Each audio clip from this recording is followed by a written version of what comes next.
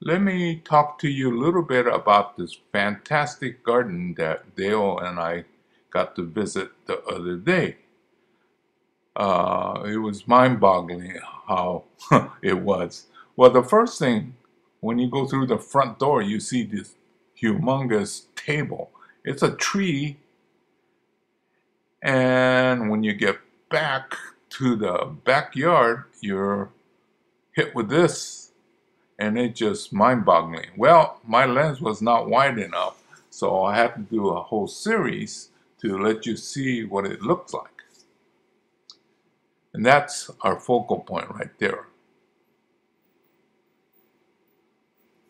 And there was a lot of money spent. Almost everything, all the stones and things like that, was imported from China. She said she had a 100-ton crane out here for weeks and weeks just to get everything set in place. Uh, Nice looking lantern, very nicely detailed. This is going around the sort of the backside. Of course, I couldn't read what it said, but I've seen these kind of stones before. And going around, well, there was paths, so I typically take it. Some of the stuff that I really like in the gardens are these little details, and she hit it right on the mark of these little monks. Okay, so I'm going around the side, next to the koi pond, and then the path that leads around the main garden area. And you see these humongous stones. Uh, they were all imported from China, and some had to be cut in sections because they're too heavy. Anyway, yeah, I'm just being overwhelmed. And I didn't really notice till I got home and started looking at these pictures that the the pines are under stress. The colors are wrong. I think somebody had tried pruning it and they were not skilled enough.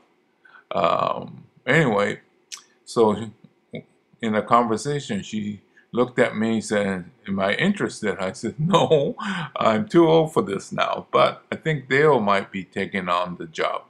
Okay, these are not ceramic planters, these are stone. Everything here is massive.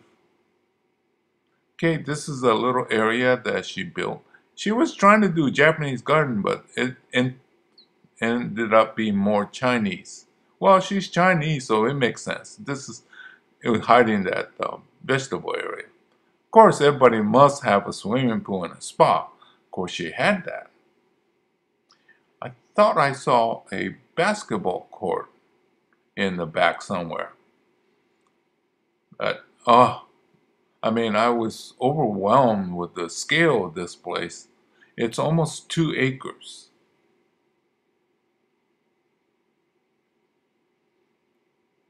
See, that's our main focal point. So no matter where you stand, this one stands out. And this is a very classical 5 rock arrangement in the Japanese style. So she understood that. Okay, this area here is kind of interesting. These are driftwood type things that's hand carved. And this big one, the first one we just saw, is so big they had to cut the roof to get it in with the crane, and then they put a sunroof on it. But yeah, it's a petite lady, but she thinks in a big way. See, no matter where you stand, you always see this 5 rock arrangement. And this bridgeway is all marble. And another glimpse of my favorite monks. She she said she did all this herself, and I said, "Oh my gosh!" I mean, even I couldn't even imagine this scale. She said it took 3 years to build a house and another 3 years to do the garden. Yeah, I like all this little detail. So anyway, we were really amazed.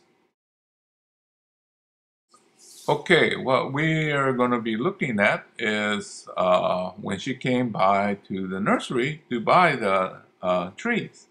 Since I didn't deliver, she had to send a couple guys with this uh, Penske flatbed truck. And well, some of these trees are heavy, so I had to use the tractor to put it on the lift gate, and then they slid it in place. And well, you had to also cover it up too, so they had did all this to take it all home. Let me talk to you a little bit about the Japanese garden, especially the white gravel.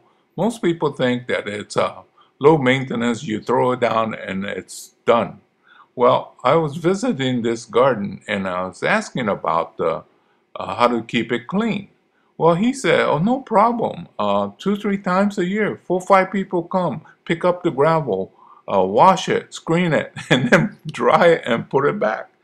So Japanese gardens are not low maintenance. Actually, it's quite high maintenance, and it requires special skill. So anyway, those of you contemplating Japanese garden, make sure that you have a good budget for the maintenance that will be required. And stay away from the gravel. It's a pain.